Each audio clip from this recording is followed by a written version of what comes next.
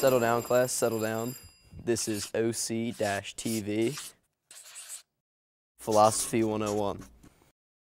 Question 1. What is the meaning of life?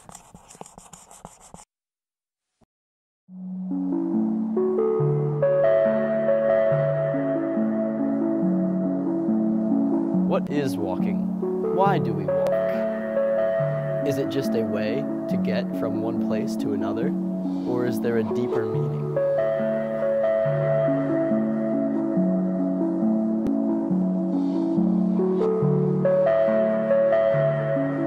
Imagine yourself in a dark ocean with no sense of your surroundings.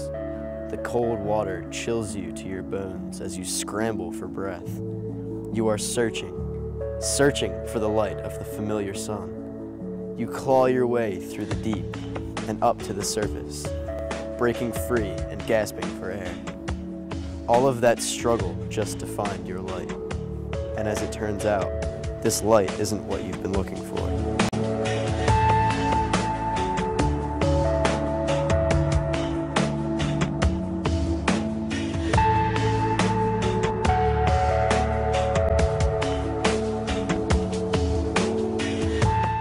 That's it for philosophy. Now, let us shed a new light on this subject through physics. In the period of one swing phase while taking one step, the motion of your leg can be modeled as 2 pi times the square root of k squared, where k is the radius of gyration of the lower leg, as in the foot, with the knee as the axis of rotation, over 2 times the gravitational constant, 9.8 meters per second squared, times d, the distance from the center of gravity of the lower leg to the rotational axis, which is the knee.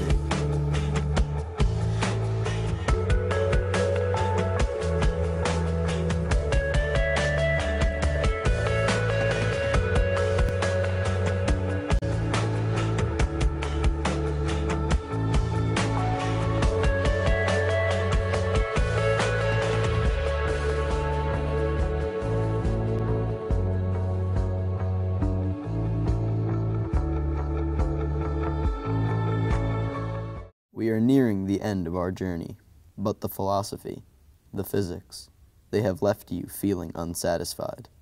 These questions, they don't have answers. What does it all mean?